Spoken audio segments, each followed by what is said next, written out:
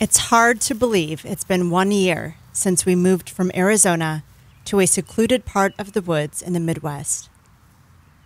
When we made the decision to move, we knew we wanted to get some land, build a homestead, and grow our own food.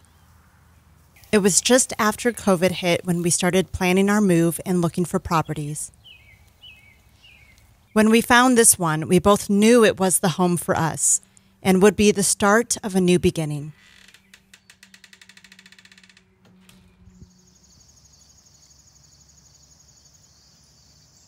And that's what I really want to accomplish out here, is just getting back to the basics. I don't have an extravagant house. It's a very cottage-like feel, which is perfect for my husband and I, and my daughter when she comes to visit us from college. And just a great place to build our home, to be happy, to feel more freedom, and to just reconnect with nature and really get back in that harmony that I know many of us have gotten so far away from, the harmony of living, coexisting really with nature. And we are nature. Humans are nature. So it's in our DNA to live this way. And we've just gotten so far removed from that. And coming back to that has been a huge awakening for me. And it's really just awakened so much within me on a soul level, and made me realize that this is it. This is all we need. There's a bird that just flew in the tree next to me as I said that, because it knows, and all of it is waiting for us to realize this and come back to it. And when you do, like literally magical things start happening around you and in your life. I can't even begin to explain, and clearly I'm starting to even get emotional talking about it because it means that much to me. And I've really felt the difference in my life since I have gone more in this direction. So I'm really excited about growing some food again, and not having to rely on purchasing these items from stores that who's to say that stuff is always going to be available. It's really important that we actually learn how to do these things for ourselves, how to make our own food, to know where it comes from. And I just can't begin to explain how excited I am about that opportunity here. We moved in at the end of July in 2020. We had a few projects around the house that we needed to take care of first, but after that, it was time to turn our focus outdoors. And this is where the greenhouse is going, which is going to be arriving here in mid-November. So the greenhouse will be going here, which is where majority of the sun comes in. A creek lies behind that runs through the rest of our property below. And this is all of ours as well. We like to keep a good majority of our property untouched, wild. There's a lot of animals that live here, a lot of nature spirits that live here, fairies. So we want to make sure that we provide a good environment for them to thrive as well. Because when we work in harmony with a lot of the animals and nature spirits here, they will in turn produce great abundance to us as well. So all of this back here, eventually, if you can see over beyond the trees here, there's more clearing, and that is where hopefully we will intend on having maybe a couple goats, and potentially doing more gardening in that area as well. But for now, this will all be untouched. However, I will probably end up growing some fruit trees and berry bushes throughout this area.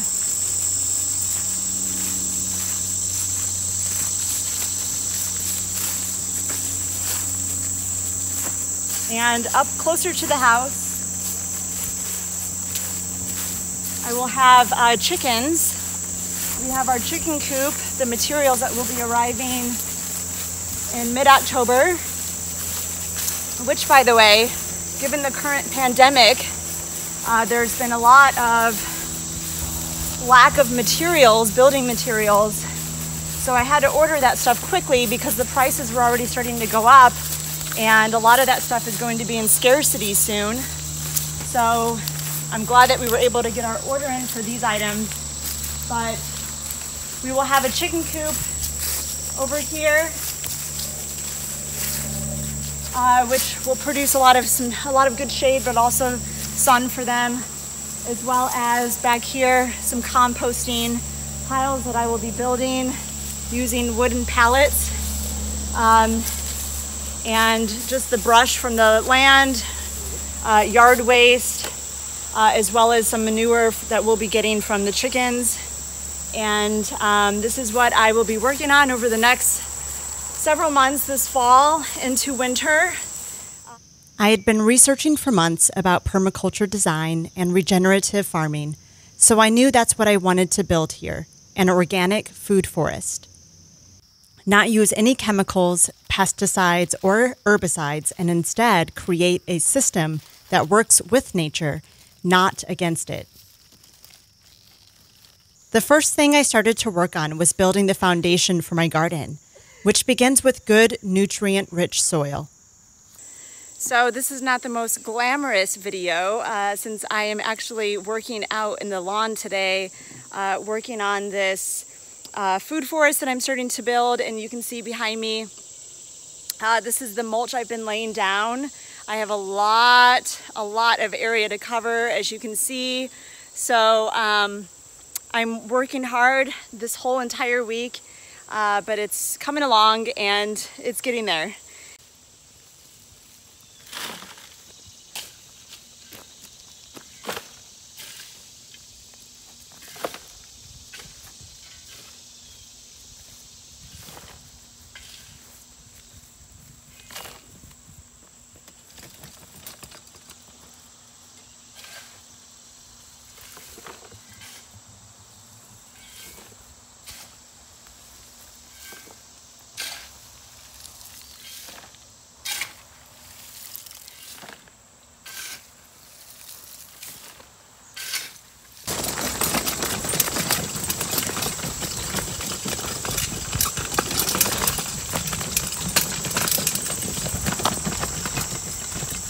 As you can see here,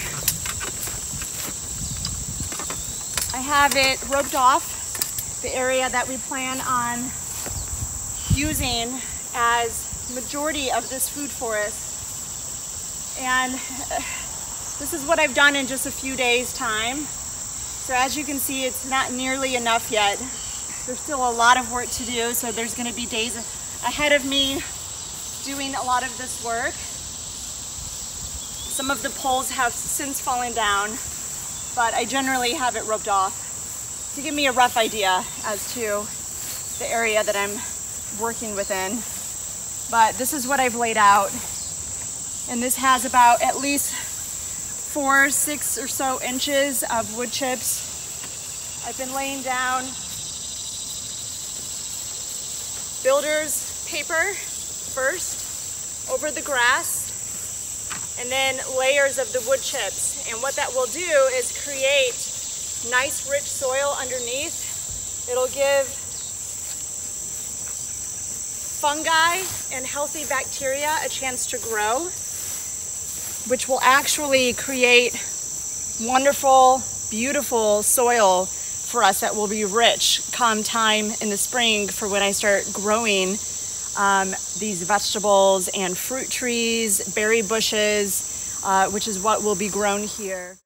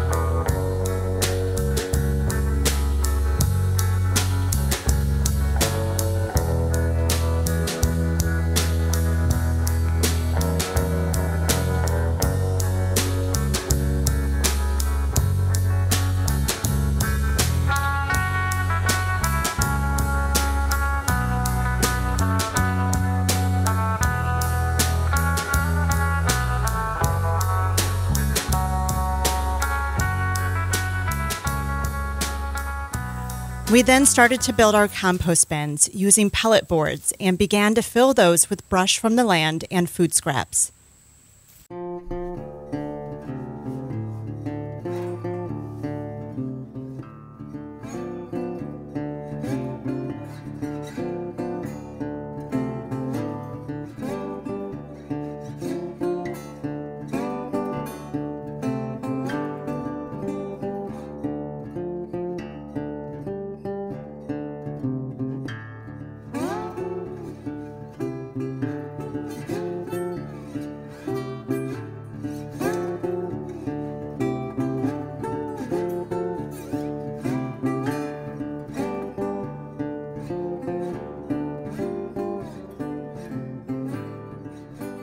We knew we wanted chickens on our homestead, not only because they make great farm companions, but my husband loves their eggs, and I knew I could use their manure for composting.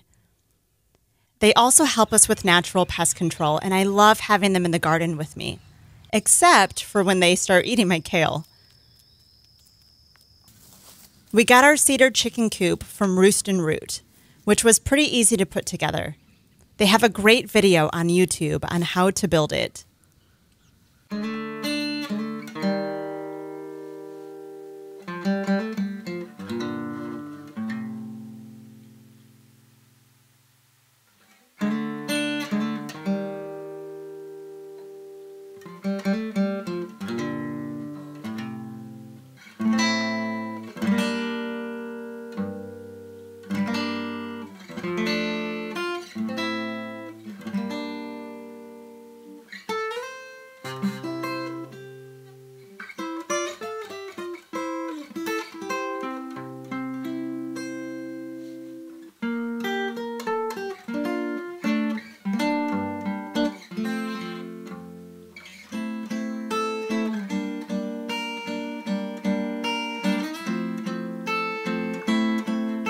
We wanted to extend their coop to give them more room, so we added a run to their coop. We built that ourselves using wood and hardware cloth.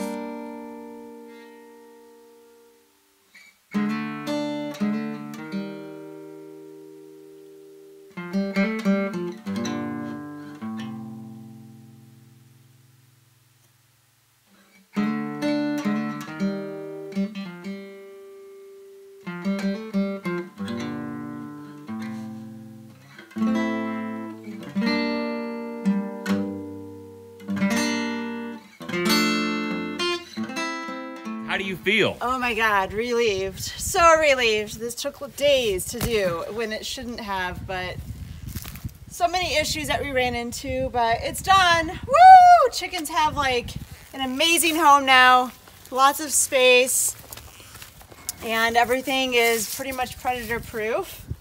And all I have to do is just put the hardware cloth along the bottom and bury that, but other than that, this is done. Woo! To keep predators out, we set up a solar-powered electric fence around the perimeter of the coop. With the garden fence now in place, winter was starting to settle in, so we got our greenhouse just in time. I ordered it shortly after we moved in, but because of COVID and a shortage of supplies, we didn't get our greenhouse until November. It was already starting to snow by then, but I was relieved that it finally arrived. Do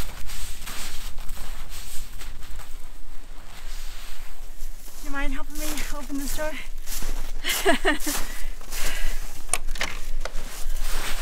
Thank you. There's so much to carry right now to put these shelves up. But it's coming along. Look at this.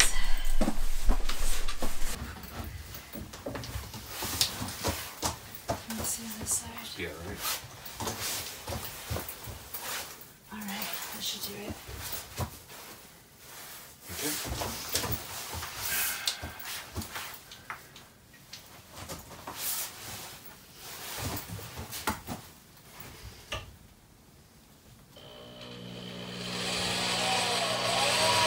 We had a brutal winter. With frigid cold temperatures and so much snow, all I could do was plan for the spring growing season and start designing the layout of my garden. I also stocked up on seeds. Signs of life finally started to appear, and I couldn't wait to get into my greenhouse and start planting seeds. It really made those last few weeks of the stark, gray winter more bearable, as the season slowly came to an end. You can really start to feel a shift in energy when spring arrives. Everything starts to come back to life. Color reappears. The birds start to sing again as nature takes its first breath into a new cycle. I ordered compost to start building out my garden beds and prepared for transplanting these precious seedlings into the garden. I couldn't have been more excited to see that truck roll down my driveway.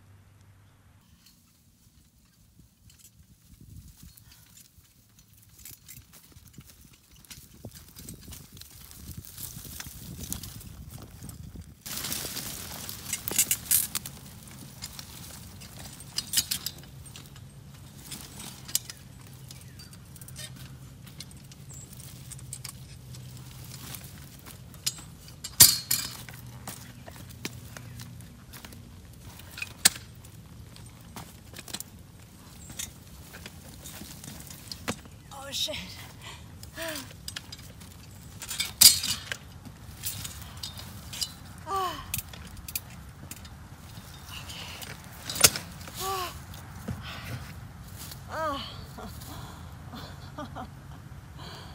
Oh no. Okay, that's all right.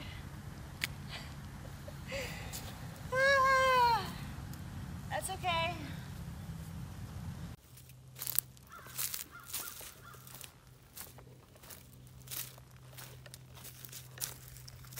The next project on the homestead was creating another water source instead of solely relying on the water deliveries we were getting every month. We have a well here, but it's shallow and doesn't supply enough water for our family, so we have to have our cistern filled each month with city water. We decided to purchase rainwater tanks so that we could start harvesting rainwater. We purchased 2 for the house and 1 near the greenhouse. I later purchased another to keep in the garden.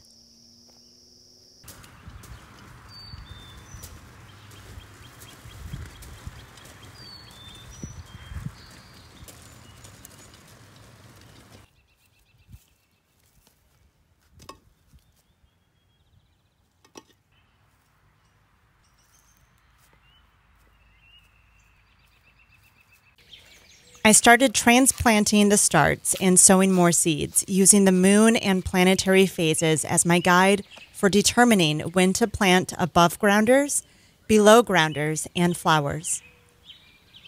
I believe that the moon, sun, planets, and stars influence the earth, the animals, the ocean, and our human bodies, mood, and minds.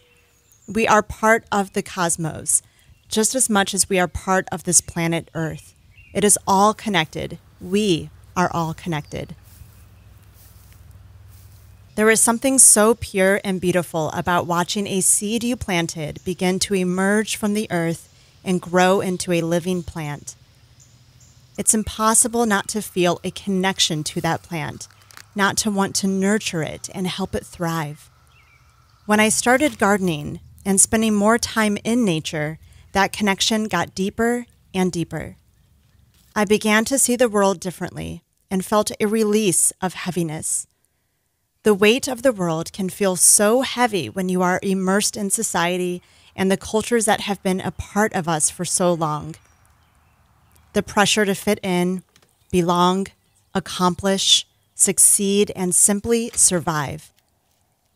Along the way, we lose the essence of who we truly are, spiritual and natural beings.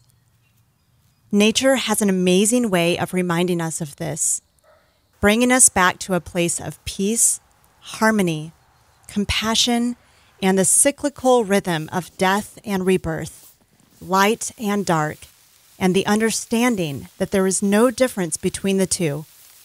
both exist and have a place here and within us.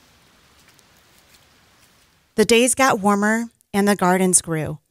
It's hard to believe that just a year ago, we were only envisioning what we were going to build here, taking small steps to turn that vision into a reality. Sometimes when we think about starting something new or creating something that feels so big, we talk ourselves out of it and give up before we even start.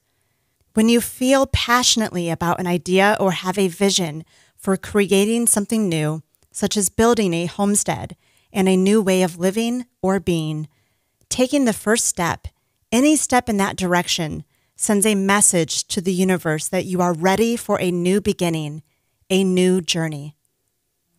There is so much that we still have yet to learn, but the fact that we are doing it and have created this much in a year's time brings so much joy into our lives.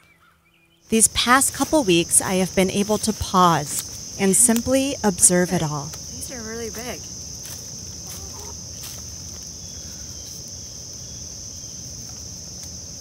Ooh. There is nothing we can't do as the amazing creator beings that we are. We are powerful and can collectively create a better world and a better life. It all begins with a dream, some faith, and a lot of love.